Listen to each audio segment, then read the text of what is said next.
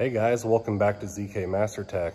I'm Zeth, and today I'm going to show you how to change a rotor bell on an S680. It's not as bad as you think it is. Let's check it out.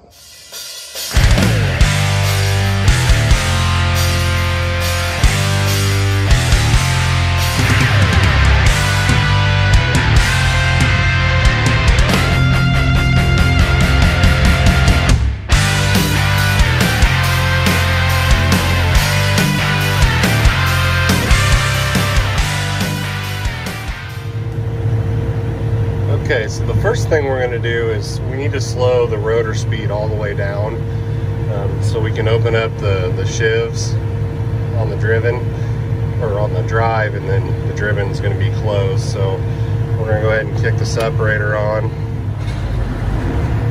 low idle, and then I'm going to slow this rotor all the way down.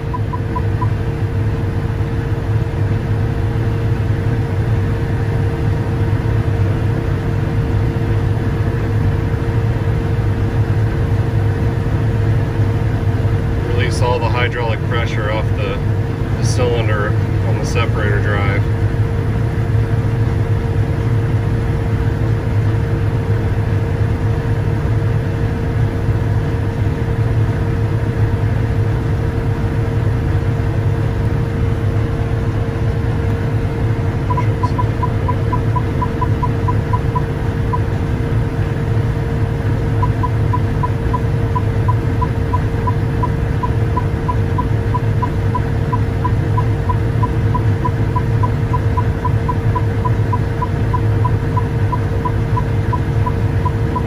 Slowing it down to that speed, what's going down.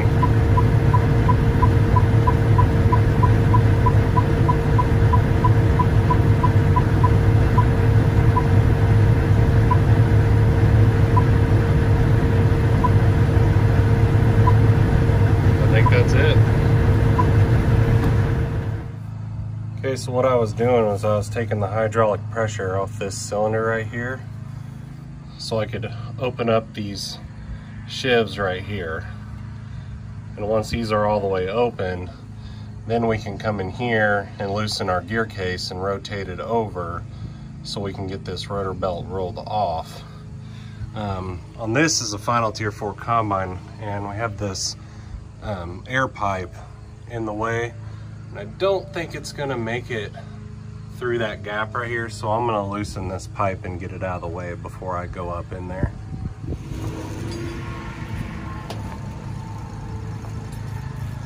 So I like to use a 3/8 swivel impact socket on these hose clamps. It just works perfectly. You can get it at any angle.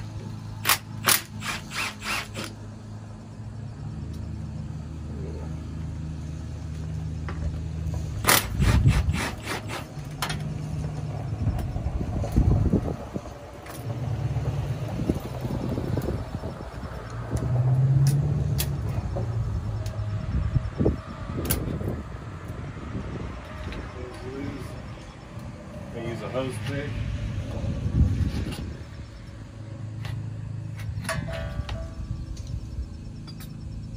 Roll it around. There. That should give us enough room.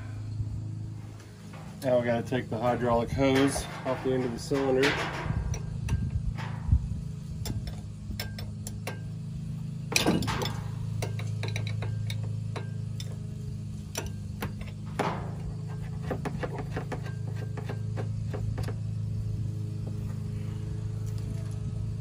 Pull that out of the way. Okay, now we're behind the engine, looking straight down on the rotor torque sensing unit. And here we have a turnbuckle. So we need to loosen this jam nut. And then there's 4 bolts on the gear case. If you can see them or not. Yeah, here, there, and there. And this gear case is slotted.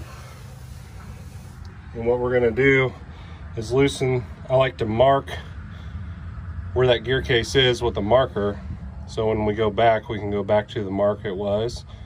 So we're going to mark it, loosen the 4 bolts around the gear case, and then we're going to take this turnbuckle and we're going to use it to shove the gear case this way, which is going to help loosen our belt.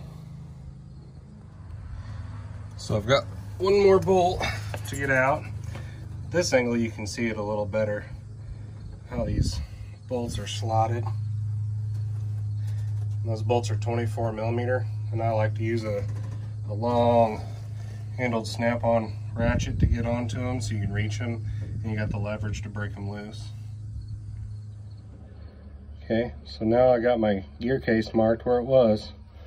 I can start cranking on this turnbuckle here to extend this rod, and it's going to shove the gear case towards the left side of the machine.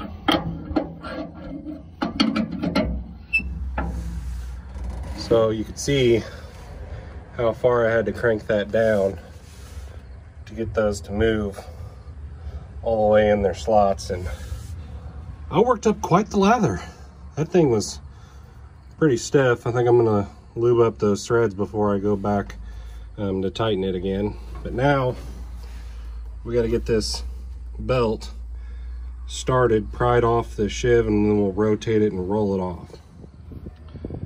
So if you can get your pry bar underneath of it like this, then you can start prying this guy off.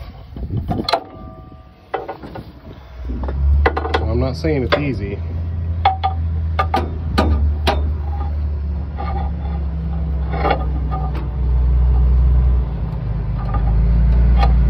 It's really hard to do one-handed.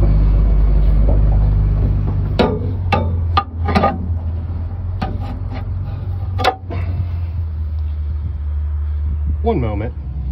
Okay. So once you get it like that, then you can just take your feet and roll the sheave.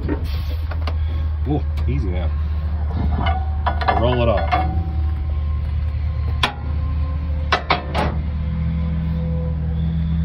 Now that belt's rolled off there, now we're gotta get it out around the drive, and then she'll be out. I want you guys to see what size of hole I was dealing with. Basically, I get your body down in there. And there's not a lot of clearance, and that hose right there is in a bad spot. But I'm 6'4", and I can get in there and do it. So if I can do it, just about anybody can. But if a John Deere engineer had to go in here and replace this belt with this shield and this hose right in his side, I think he might have done something different there. All right, now that we got it worked out to the left side, now what comes the tricky part is you got to kind of shove in on this sheave to get more clearance between the frame and here, because then we got to twist this belt to get it through here, up and around and out.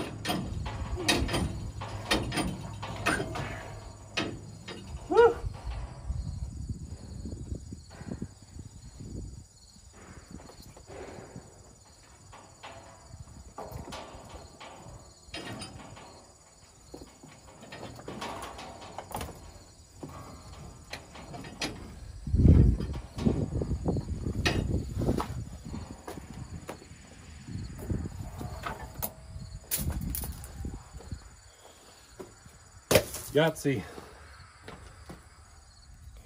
So here's why it's changing this rotor belt here. You can see it's starting to split, but look at that. So she split all the way through the backing to the backing right here.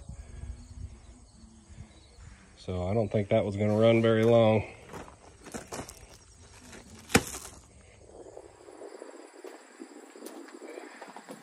Now we got our new belt. We're going to try to feed in here.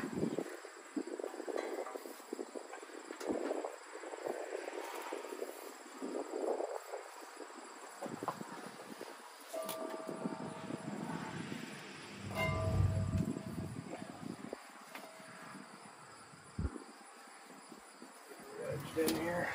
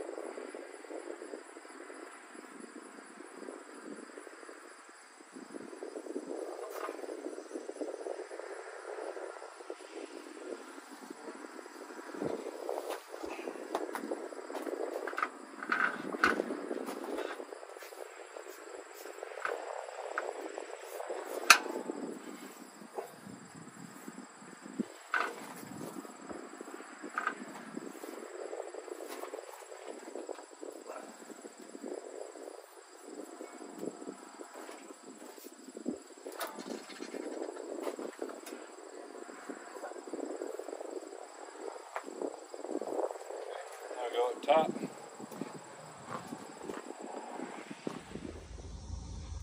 Okay, so now I got the belt started. What you want to do is kind of get it started in this pulley and wedge it down in there. And then I'm going to step on this and I'm going to roll it. And it should slap right into this pulley here once I roll it. Here I'm standing on it, using my foot, force it in.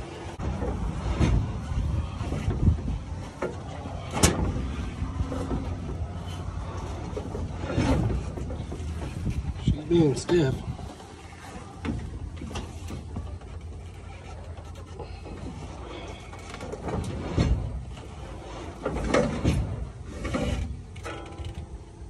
If it won't go, you can also get a pry bar in the shifts and help pry it in. So right here, there's little holes. You can actually stick a big pry bar in. You can use this to help roll it on.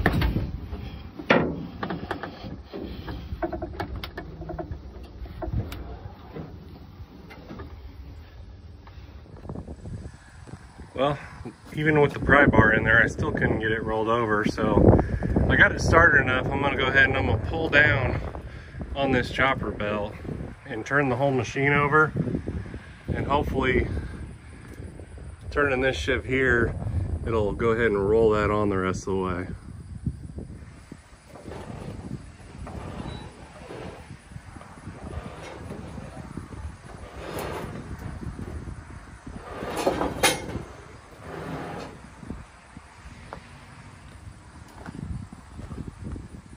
Nailed it. Now that we got that rolled on, we can go ahead and start tightening our turnbuckle here and get that gear case shifted back to where it was.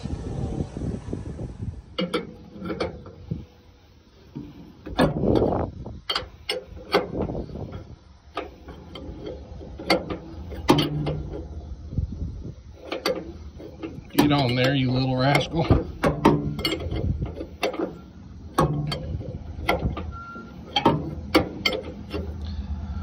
So you want to tighten this turnbuckle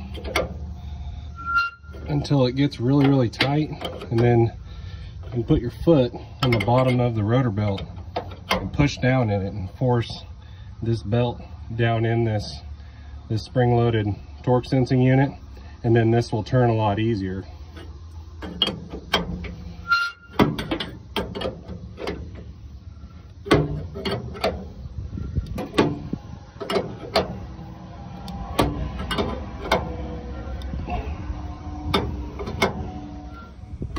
Okay, 73 years later, I finally got that ran all the way to where my marks are lining up on my gear case down here.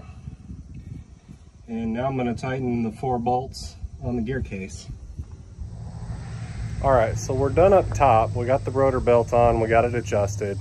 And like I said, I put the gear case exactly back where it was from factory.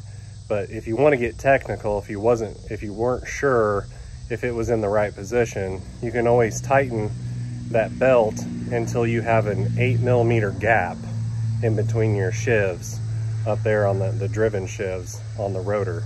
So you could turn the belt and keep tightening that turnbuckle and pushing down with your foot to make sure that that belt's getting pushed down in that driven shiv, and then rotate it a few times and then check your gap, and you should have a 8mm gap in between your shivs. Then you know you're exactly correct. But I know this one's never been messed with before. It's in the factory position, so if I just put the gear case back where it originally was, we should be good to go. Now all we got to do is put this air pipe back on and put the hydraulic hose on, and this job is done.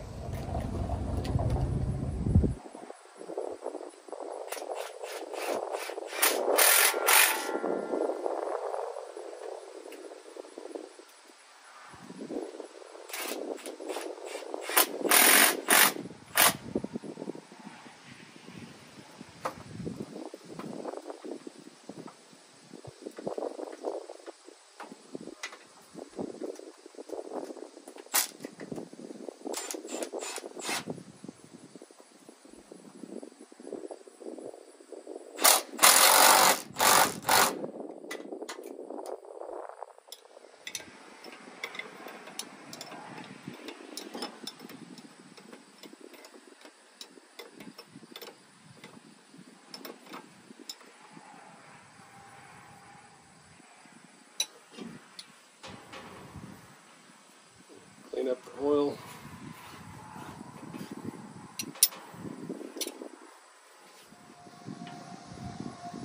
Now all we got left is to run the combine. I'm gonna jump up in the combine. I'm gonna let you guys watch this shiv go in and out, and I'm gonna make sure we got the correct speeds inside in the cab. So let's check it out.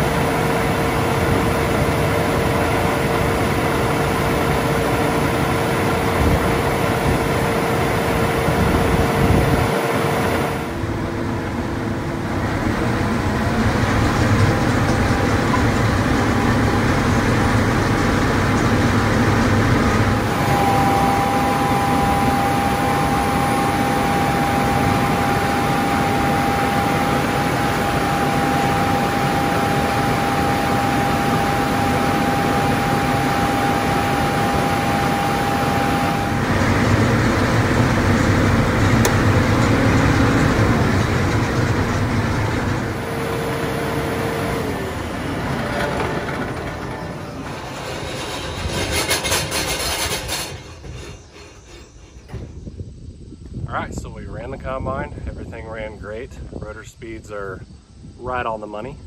If you guys like this video, please give me a like, it helps me out tremendously, and subscribe to the channel. Hit that notification bell, and if you could comment below, let me know what something you guys would like to see, what repairs you would like to see done, and I'll try to get that video done for you guys. And I want to give a huge shout out to Trilogy Farms here for their business, and we appreciate everything you guys do, and we'll see you guys next time.